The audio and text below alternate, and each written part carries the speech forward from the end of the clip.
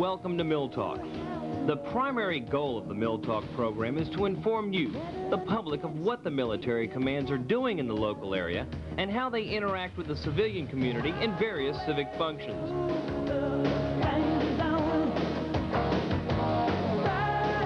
MilTalk is also designed to provide information about the many diverse programs and activities which are of interest to the military retirees, veterans, active duty personnel, and their families. She got you jumping off the deck, shoving in the overdrive. Sponsored by the NCOA and produced by Combined Talents, here's your host, retired Command Master Chief Butch Wallace. Good evening and welcome to MilTalk.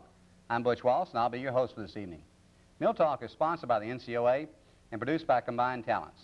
Tonight's show is being brought to you by Consumer Credit Counseling Service of West Florida. The Consumer Credit Counseling Service of West Florida? The Consumer Credit Counseling Service of West Florida can put you back on the road to financial recovery. Call today. Welcome back to MilTalk, where our topic tonight is the United States Coast Guard. And with us tonight we have some excellent representatives of the Coast Guard that came in from Mobile to talk to us about this subject. First of all, to my left I have Master Chief Rick Trent, who is the Command Enlisted Advisor for the Coast Guard Aviation Training Facility in Mobile. Hi, Butch. Glad to have you with us, Master Chief. Thank you. Next to Master Chief Trent, we have Petty Officer First Class Dave Boyett, who is a United States Coast Guard recruiter. Glad you came on board. Thanks. Always, we have somebody in uniform here and we don't have a recruiter. We always get the questions that we can't answer, so we'll always have you on board to recruit anybody we can. Maybe we can answer them. I guess to start us off, Master Chief, why don't you, how big is the Coast Guard? We're carrying a strength of about 38,000 right now on active duty. Okay. And like Army, Navy, Air Force, Marines, they're all subordinate to the Secretary of Defense. You have a different subordination for the Coast Guard, don't you? Correct. We're under Transportation Department, except in time of war. Then we are transferred under the Navy Department. Okay. Well, let's move into your type of role down there in Mobile. What is the mission of the aviation training facility there? Well, it's a very complex mission. I'll try to cover it in parts. The facility was actually initiated about 21 years ago to fill a gap that the Coast Guard was having in pilot training. We were kind of helter-skelter up to that point with no good standardization. So Mobile, the facility in Mobile, the training center, was actually created to train Coast Guard pilots. We take care of all the training over there now for all Coast Guard pilots on everything except the C-130 that the Coast Guard flies. Right now that's the Falcon jet and 3 different type helicopters. Along with that training program, let me back up just for a minute. Actually, the pilots are trained their basic skills, most of them here in Pensacola at the Naval facility. Then they come to us and learn the specific type airplane. Also, after they're out in the field, if they need to upgrade or switch airplanes, they come to Mobile. They also come to Mobile once a year for standardization. Usually that only takes about a week. In addition to that, we also have pilot and enlisted crews that go out. They're on the road probably over 50% of the time. They go to all the air stations the Coast Guard has and work the crews there to make sure that the entire Coast Guard is flying standard on these different type aircraft and procedures are standard, et cetera, et cetera. Along with that training mission, we also have a rescue swimmer standardization program over there now. Coast Guard enlisted folks that are rescue swimmers go through right here in Pensacola. However, after they're out in the field, we feel it's real necessary to keep them totally standard. So we have 2 E6s and a Master Chief over there now that spend about 65% of their time on the road doing the same thing. They go to all the air stations and work the crews there. Day and night, drops out of helicopters into the ocean, et cetera, like that, to make sure they are standard. I think that pretty well covers the training role over there. You know, you always think it's odd because I saw you with the air crew wings, you know. You always think of the Coast Guard with the Coast Guard cutters and everything, you know, think too much about having the airfield, but that's great, it really is. Right, aviation's fairly strong. I think we've got 29 air stations right now, give or take one, and it takes both sides to affect all of our missions. A lot of people don't realize it, but in addition to the training mission, one of the other biggest missions over there is support of the polar ops. All of the icebreakers that the Coast Guard has on deployment, the pilot, air crew, and aircraft, that's 2 helicopters for each deployment, all come out of Mobile. In about a month, we have the last H-52 deployment going, which is the old 20-something-year-old helicopter we've been flying. Anybody that hasn't seen one, we've just donated one down here to the Air Museum. They can see one there. But the last deployment with H-52s will be going, and then this summer we'll have the first one with the Dolphin helicopter going out. That's about 4 officers and 10 enlisted and 2 aircraft that go on each one of those icebreakers when they deploy. Okay. And your second big mission I know that you're talking about over there is your search and rescue mission. Right. We also have search and rescue responsibility for most of the Gulf, about from Apalachicola westward and all the way down to the Yucatan. And that's a 24-hour-a-day coverage with Falcon jets. Of course, also our helicopters can respond to hurricanes and other emergencies, but we don't run a search and rescue commitment on a 24-hour call on those. I think I brought a film clip. You got a film clip on. Now let's watch that film clip and actually see what they do in the search and rescue. You should have been here last night. The weather was changing minute by minute when the call came in. A flare had been spotted off point. Copy, flare sighted.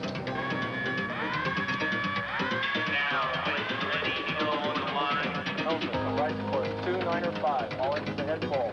Head full, Kilo 6552, sighting confirmed at.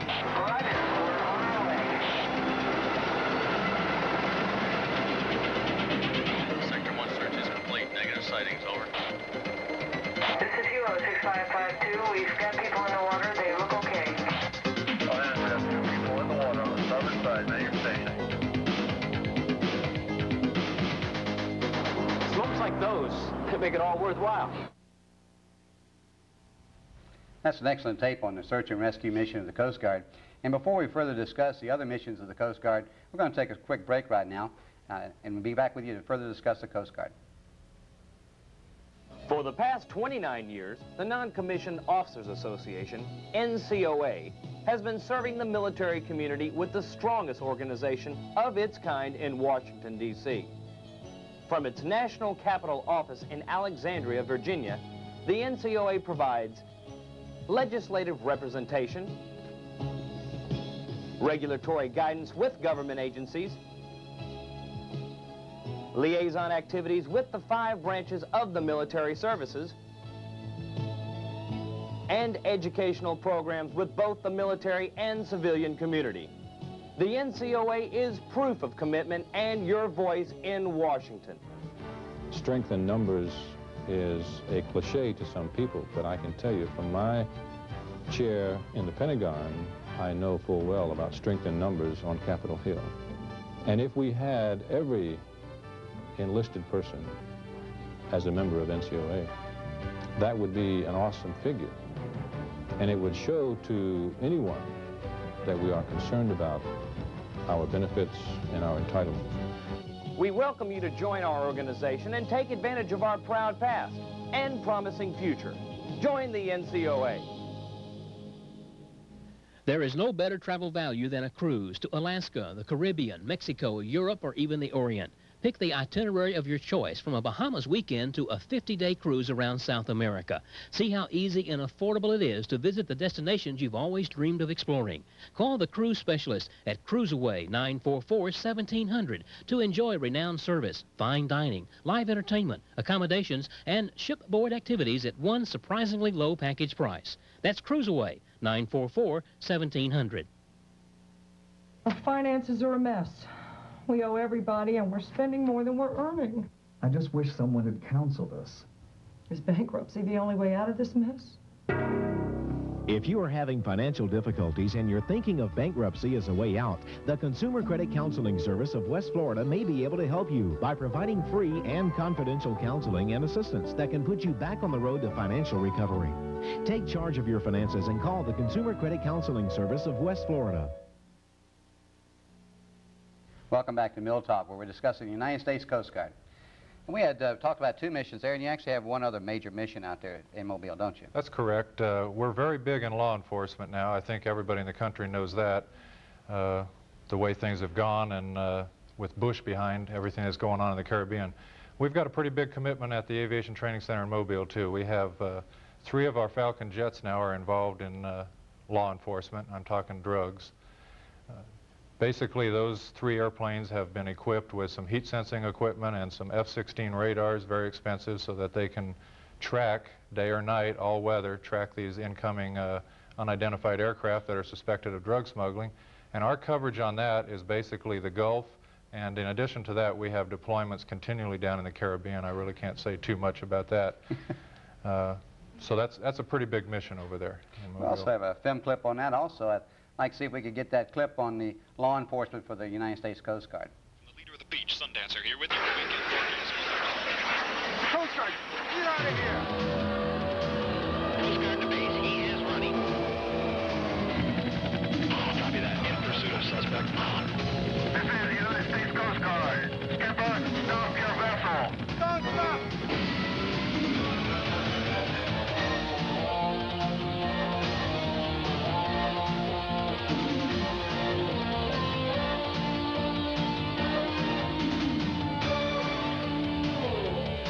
This is not a sneak preview of my next movie. This is what our Coast Guard does every day. They're the U.S. law enforcement on the high seas. Coast Guard stops drug smugglers, prevents illegal immigration, and protects our ports and harbors. Now, what do you do every day? Be part of the action. Welcome back to MilTalk. We're discussing the United States Coast Guard. We're going to move right into the recruiting role right now. And how is recruiting in the Coast Guard? Right now, we're pretty much up to snuff. We're still trying to get good qualified recruits. We're needing some minority recruiting right now.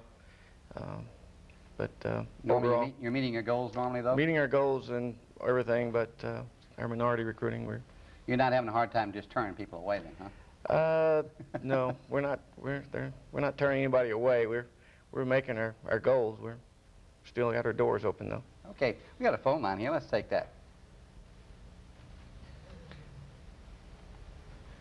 Good evening, and I can't see any lights coming on.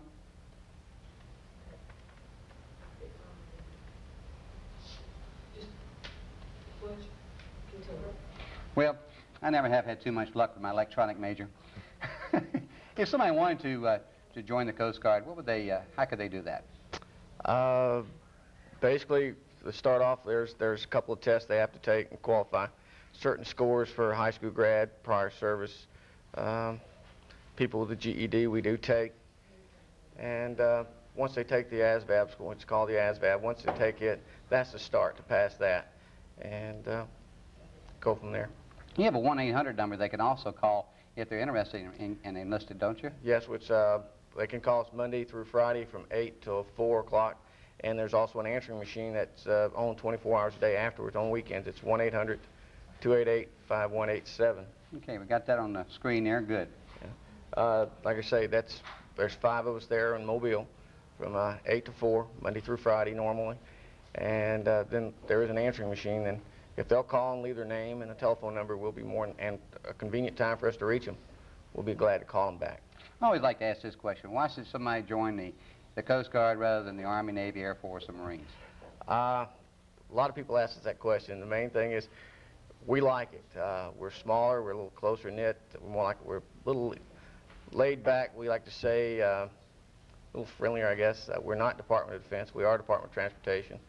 So it's not, I don't know, it's just, we just like what we do a little bit better than people. Okay. Let's take a phone line. It's kind of hard to answer that with the other services listening. I got red lights going this time. I think I might be able to work it. Good evening. Welcome to MilTalk. Wallace, you are a klutz. You know that? You can't even answer a phone right. But you did do something right. In all of your shows, you finally got some real sailors on. Some real marlin spike sailors. Guys that know how to tie knots. And God bless them, they done a hell of a job on World War II, Korea, and all the others. Now, if you want to join the service again, that's the one. Hooligan's Navy.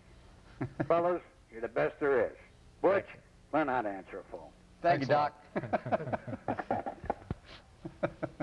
Well, you got a little recruiting emphasis there. That's the reason to join the Coast Guard right there. I see, I didn't need to answer that. How many career fields do you have in the Coast Guard right now? Well, strictly career fields, what we call ratings. There's approximately 16 definite ratings, but they're all diversified.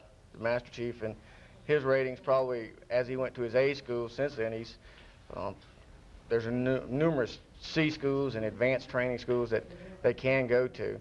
And so just because you're in the Coast Guard with a certain rating, that doesn't mean that you're going to just go to A school and never go any further. There's the C schools, civilian type schools and everything that they can go to, so to further and advance the training and the knowledge that they have for the rating that the person does select. And that's another thing the Coast Guard, a person coming into the Coast Guard, if he's qualified, selects his rating, and that's what he'll, you know, if he selects his job, that's what he does. He wouldn't be an AE and work as a cook. Okay. What's the least amount of time they can join the Coast Guard? Right now we have a 2-year program, but it's not very popular with the recruits because a person coming in for 2 years, we are meeting our goals, and we are as limited as we are to the schools and the number of classes that we can put on for the A school training. A person coming in for 2 years, there's no guarantee that he would get an A school in that length of time. And if he did get an A school in that length of time, he would probably have to extend a certain amount of time to meet the requirements of the service in order to get the A school and serve the time that's required. Okay. Well, we're going to take a break right now. We'll be back with you to further discuss the United States Coast Guard.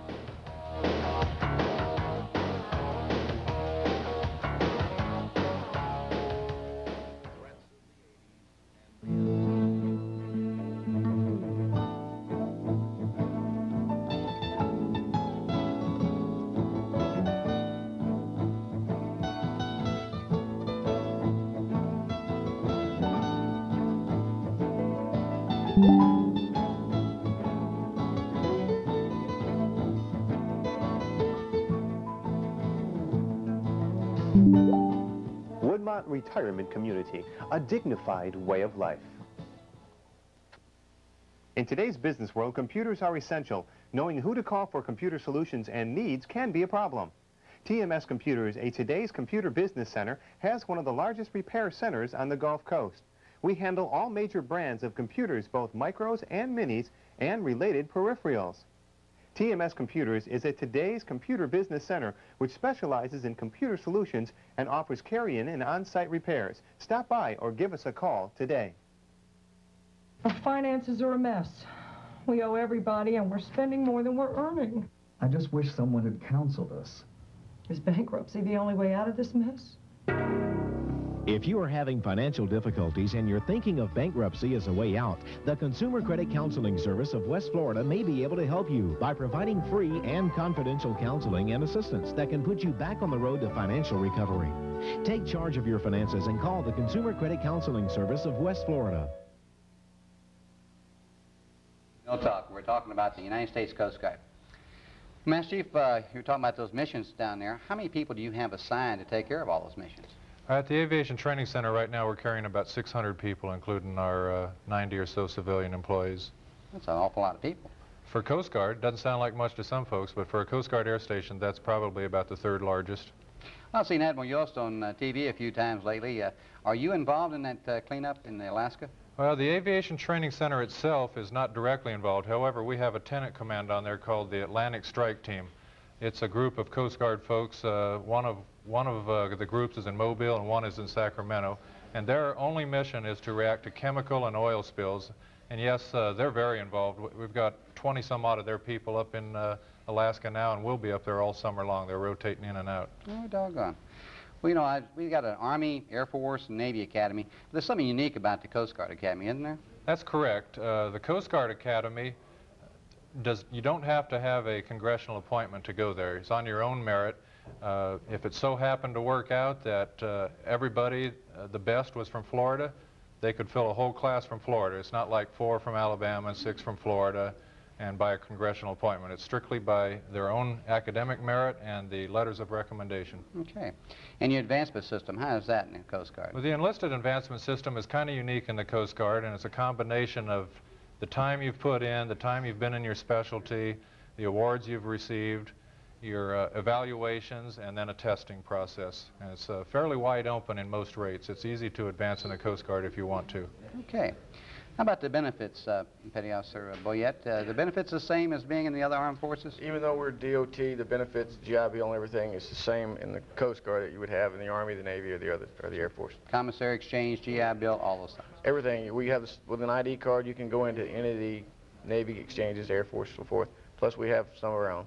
How about the females? Are they allowed in the Coast Guard? Yes, they are. We take females anytime, every I think day. you also have something unique about sea duty for females, don't you? Yes, we do have some of the ships that do have females assigned to them, and they can go to sea if they like. Plus, they can not only go to sea, they can also command a sea unit. I think that's really something to be commending, you know, because you can't have that in the Navy right now. That's because of the limitations of Congress. Well, what other major commands do you have down there in Mobile besides your command that you're assigned to? Well, besides the 600 out at the Aviation Training Center, we have Coast Guard Group Mobile, which I'm not affiliated with. However, they are located down on the waterfront in Mobile, and basically all these small boat stations and aids to navigation stations that run from approximately Destin all the way over to Gulfport come under their command. They also have several vessels tied up there, including 2 of the brand new 110-foot drug boats, specifically made for speed, so they can be handling some of the surface drug stuff. Okay. Well, before we close out tonight, you want to say something about an open house that you got scheduled out there, don't you? Absolutely. We're having a big open house to celebrate Armed Forces Day over at the Aviation Training Center. It's 1 week from today, on the 20th. If you go over to Mobile on I-65 and turn off on Airport Boulevard towards the airport, you can't miss the signs. There's going to be simulator rides, concessions, air demos by all of the aircraft there, plus static displays of all kinds of Coast Guard aircraft. The public can go inside of them, boats, some of the stuff from that strike team I mentioned. It should be a real good day. It starts at 10 o'clock and will run until about 4 o'clock. Okay. We have a tape on that, too. If we could watch that tape on the open house that they've got scheduled down there. Saturday, May 20th, is Armed Forces Day, and the Coast Guard invites you and your family to a super open house. Help us celebrate 200 years of Coast Guard service to the country. Watch a great air show. See Coast Guard crews perform dramatic rescue demonstrations. You may even take a flight simulator ride. It's a free, exciting family Saturday, May 20th, 10 to 3 at the Coast Guard Aviation Training Center on Tanner Williams Road. Welcome back to MilTalk. We're going to close out the United States Coast Guard show. I'd like to thank our special guests tonight, Master Chief Trent and Petty Officer Boyett, for coming in from Mobile to talk about the Coast Guard. I'm going to tell you one thing. I found out an awful lot that's so close down there in Mobile, and I didn't realize how many people that you really do have down there. But with all the units that you have in Mobile, that's quite a sum. And you said it was about the second largest there is? About the second or third largest air station, and if you were counting, we've got 900 to 1,000 active duty Coast Guard in Mobile at the various commands. So it's pretty much a Coast Guard town, and I understand the Navy's going to join us soon, so we'll make it a Navy and a Coast Guard town. Well, that's right. With the home porting, you sure will. Well, okay. Well, thank you again for being with us. Thanks for having us. I'd like to thank our viewing audience tonight. Thank our Blab TV crew, which is always doing a good job. Thank our sponsor, the NCOA, our producer, Combined Talents, and a special thanks to the Gosport for the excellent advertisement they gave for the show tonight. The Gosport reaches over 22,000 families here in the Pensacola area. It reaches all the DOD employees and the military populace. If anybody would like to advertise in the Gosport, they can give Kim Patrick a ring at 438-5421. Next week, we'll be back here at the same time, and our topic will be Handicaps USA. So be with us then. Thank you, and good evening. Thank you for joining us this evening, and we hope you will be with us again next week for another important and informative program. This has been MilTalk, today's voice for tomorrow.